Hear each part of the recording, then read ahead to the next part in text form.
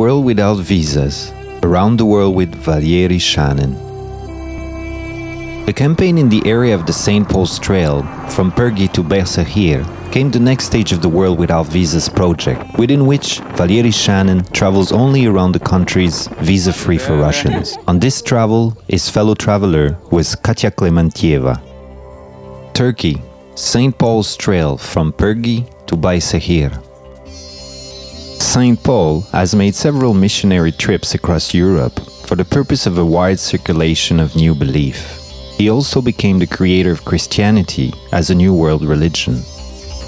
In 2008, the Englishwoman Keith Clow has laid a tourist trail which passes across those places which St. Paul has visited during the first missionary trip to Asia Minor. The trail runs along the St. Paul's ancient roads, on paths of the timber trucks, on footpaths and goat trails, in wilder and less populated places than the well-known Lycian Way. Here, there are still little guest houses and restaurants focused on the service of pedestrian tourists. It is better to rely on oneself, to sleep in a tent and to cook food on a fire. Fortunately, water and firewood can be found in abundance. It is possible to go on the trail at all seasons of the year, but the most popular seasons, spring and fall. In the summer, it is too hot, and in the winter, it is cold. Middle of April. Valery Shanin and Katya Klementieva begin to travel near the ruins of the ancient city of Perge. Already in summer heat, everything blossoms, and the mulberry even ripens.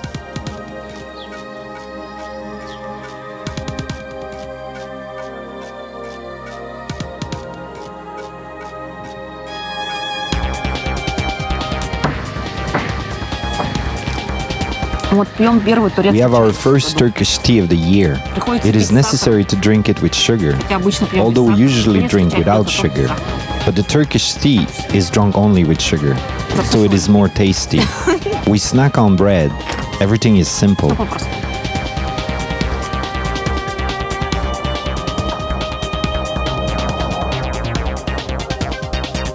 First, it is necessary to go along the asphalted roads.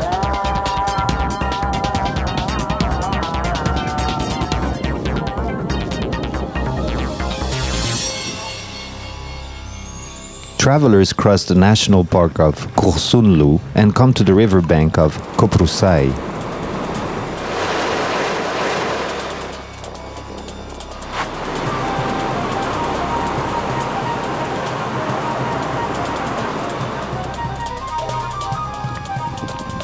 Here, the marks are lost.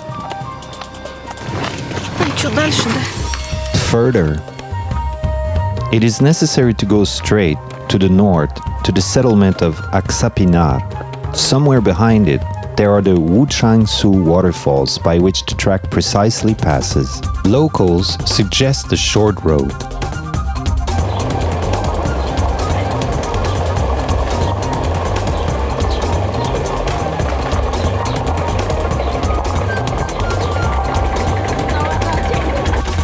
Okay, pass.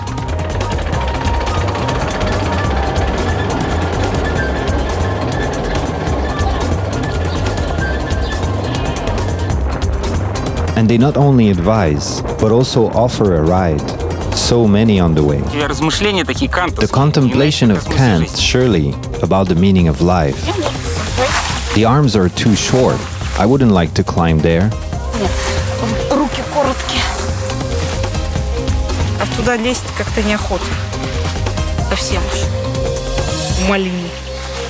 Well, it looks like you are not hungry. There are no visible marks from the trail yet, but judging by the map, the Wuchangsu waterfalls should be somewhere upstream of the river. It is necessary to stay closer to its course, and the road is likely to go straight to the waterfalls. All locals know the Wuchangsu waterfalls. They also undertake to show us the way.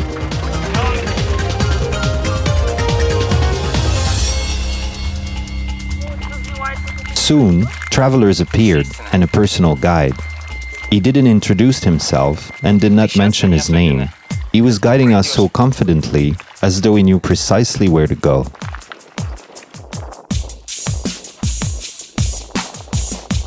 Typical male. А чё ты писаешь как девочка? И подумал, что ты девочка. Wuchangsu, a touristic place. They bring tourist groups to the waterfalls, but not by bus. They won't pass here. The road is too bad, but it suits perfectly for trips on ATVs.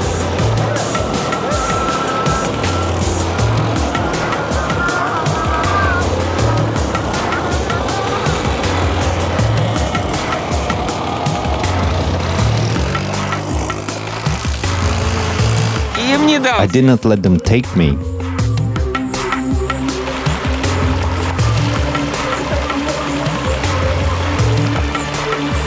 The river is shallow. It is easy to wade into the ford, but the crossing isn't smooth. Stones are wet and unstable.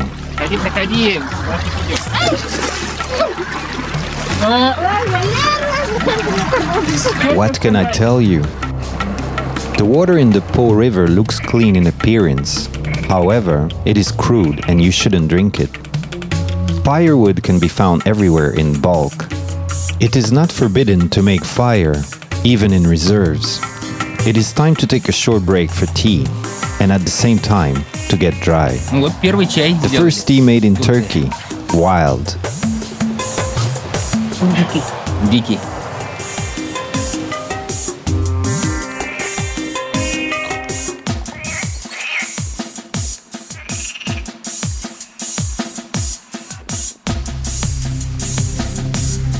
The Wuchangsu waterfalls.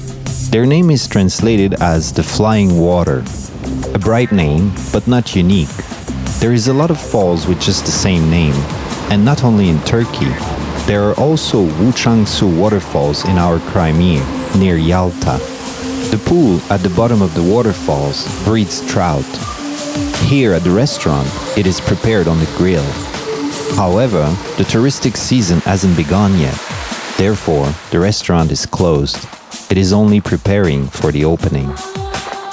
At the waterfalls, the travelers at last managed to return on St. Paul's Trail.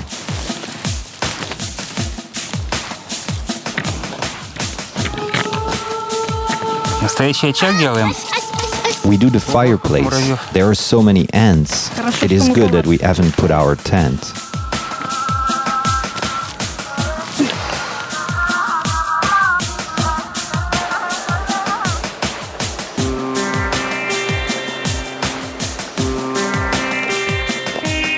A steep climb begins on a pine-covered mountain slope towards the ruins of the ancient city of Pednilis. Вот настоящая уже античная дорога, выложенная ровными камнями. The ancient road is paved with flat stones. It is now overgrown with forest. Лесом.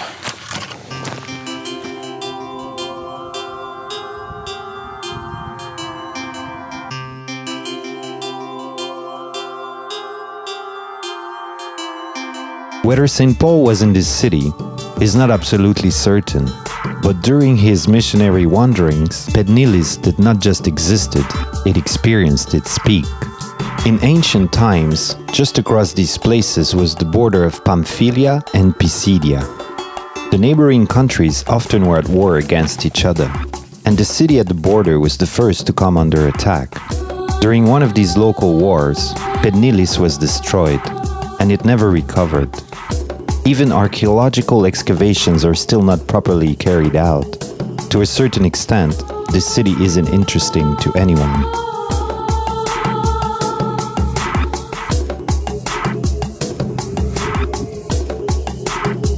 The ruins aren't fenced and are not protected by anybody. The admission is free. The bases and heaps of stones are scattered across the huge territory. The southern gate has remained, part of a city wall, and the northern gate.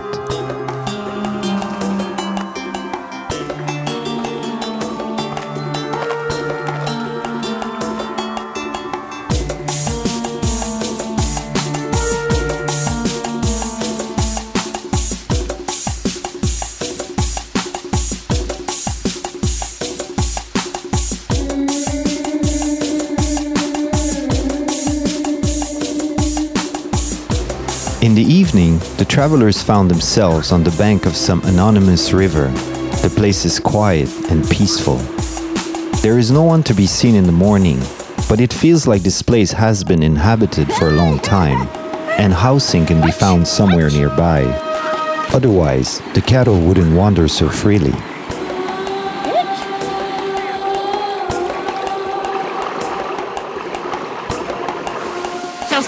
Now let's go, and we will think where we should turn.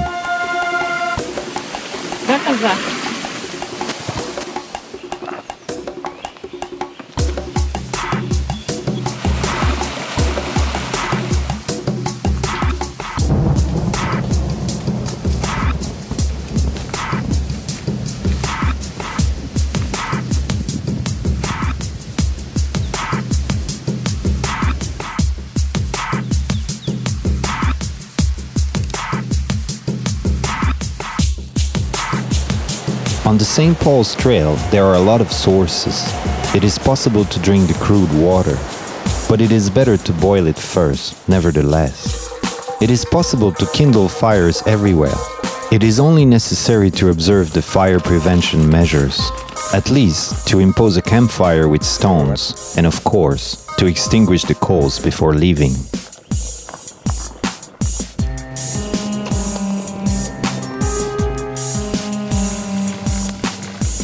Tea with salty nuts. We put out the fire because of the propitious conditions, not to leave a gift behind for people.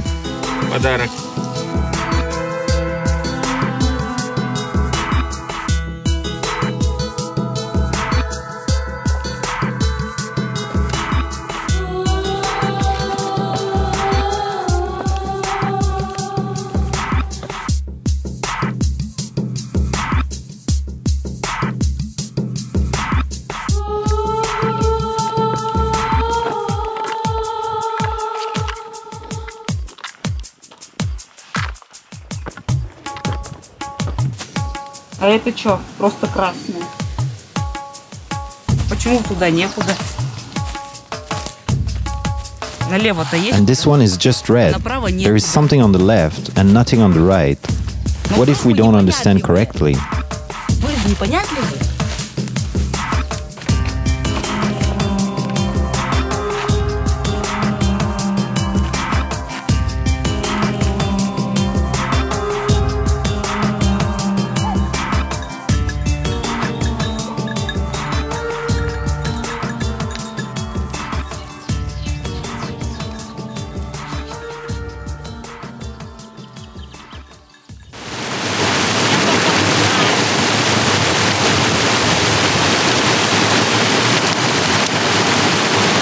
I didn't get wet.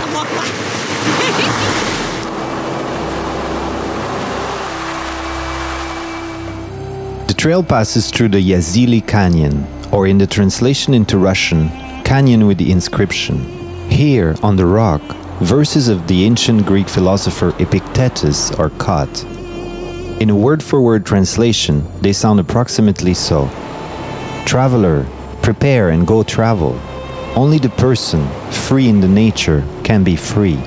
His measure of freedom is defined only by the nature. In general, it is a question that it is better to be free than not to be. And if you are free, then it is necessary to travel and not to stay at home. It is along the canyons. And we have to go? We are on St. Paul's Trail. We will not get out. The pleasure is not for us. The trail climbers through the dense woods on nearly vertical cliffs.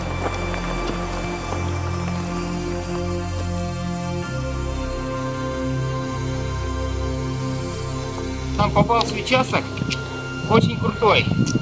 Хорошо, еще тропу не сразу теряем. We got a steep part. The trail goes at 50 degrees up, and you can't see where it goes. However, it is a pine forest, and so we travel. We need to go there. Зато по сосновому лесу. Так и путешествуем. А я не туда полез. Вон туда надо.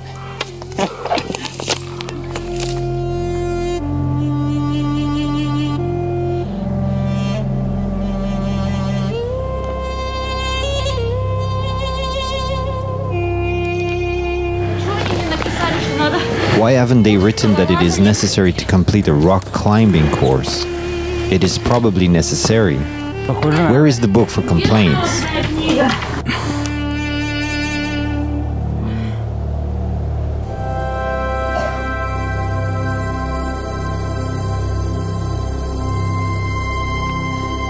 The descent to the town of Sitla begins. Солдаты в путь. Путь. Для тебя, родная.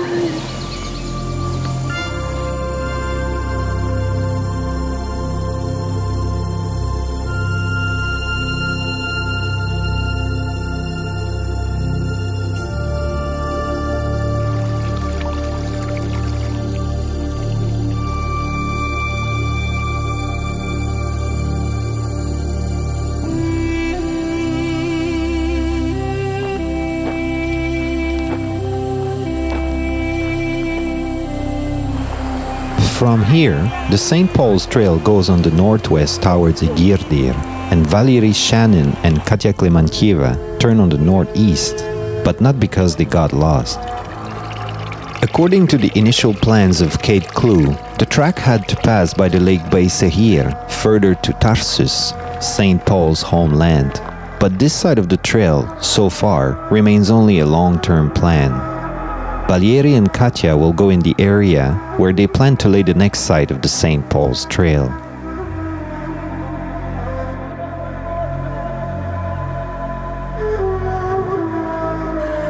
The road goes through unpopulated places.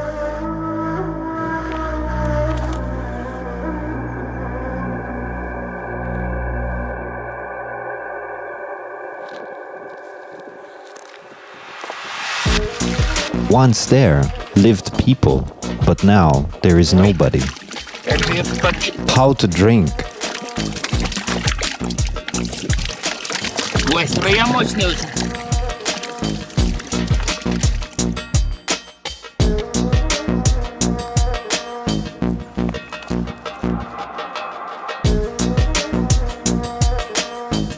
The houses slowly collapse. Homegrown apple trees gradually run wild.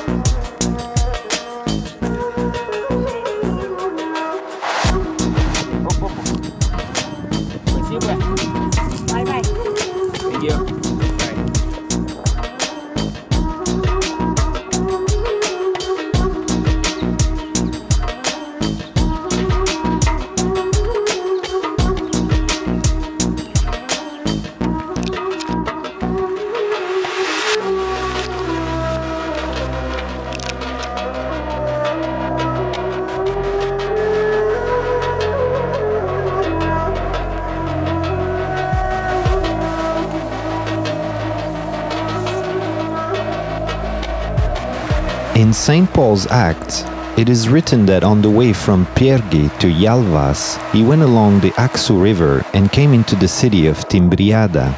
In general, nothing has remained from this ancient city, but it is known that this city's main temple was at the entrance to the cave. It is possibly this one.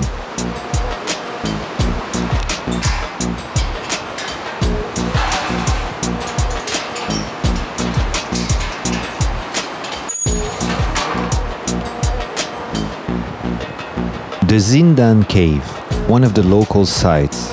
The inside has been provided with lighting and the floor has been level and cemented. Тут еще одна решетка. There is one more lattice. Wow.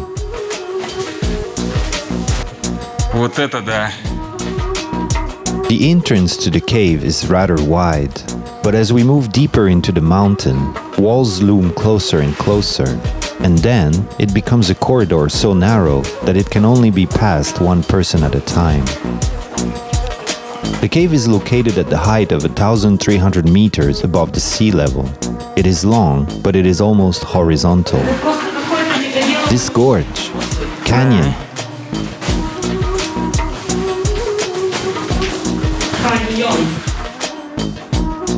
The inclination is insignificant. The total length of the part of the cave open for tourists, 760 meters.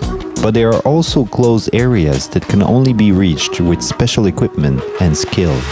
Already during the Roman era, this cave was used for carrying out religious ceremonies. Pagans worshipped the ancient god Eurymedon here, and early Christians hid from the prosecution of the authorities here. Later, near a cave, there was a monastery. Nobody knows exactly whether Paul the Apostle was in this cave. However, with high probability, it can be argued that yes.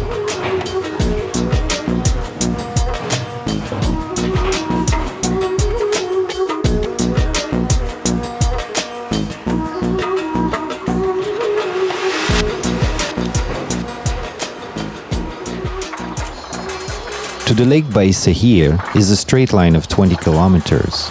Very short, but there is no direct road through the mountains. It is necessary to make a detour through Egirdir.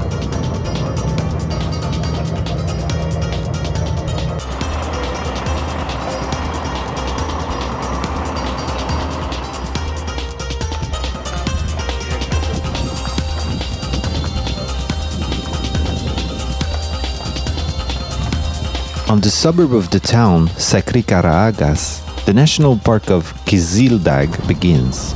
We caught a passing car. The driver is the owner of a restaurant.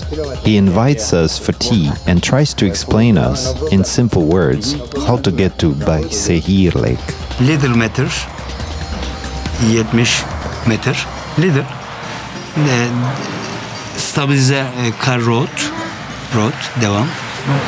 Böyle. Buradan Beyshehir Lake.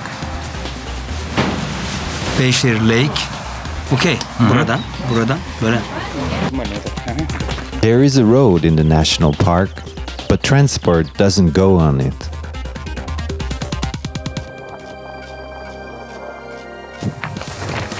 Why are you running? We should walk slowly.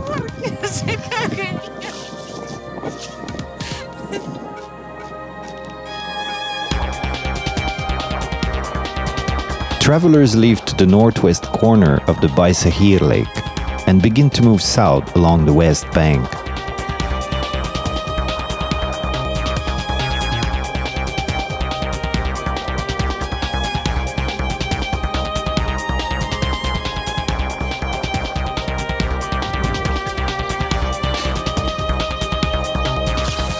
Перший молокозавод ушло.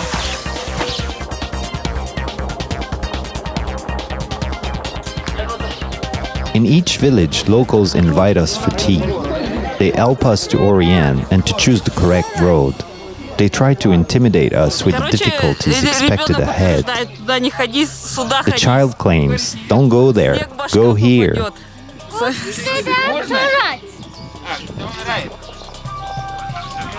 А вот научите? Ну ладно. There are bears here? Да какие тут медведи, а?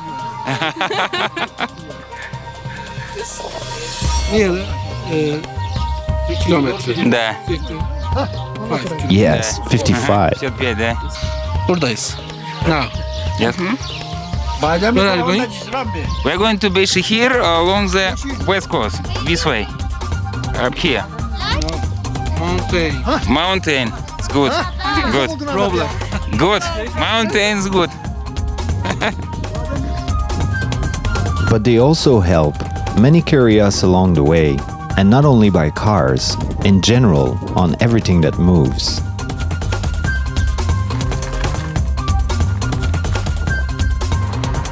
The Beyshehir Lake, the biggest freshwater lake of Turkey. It stretches on 45 kilometers from north to south and 20 kilometers from east to west. The maximum depth is 10 meters, but the coast is very shallow. The Beyshehir Lake and its immediate surroundings are part of the national park. Hunting is forbidden here, but economic activity isn't limited. There are also quite exotic means of transport.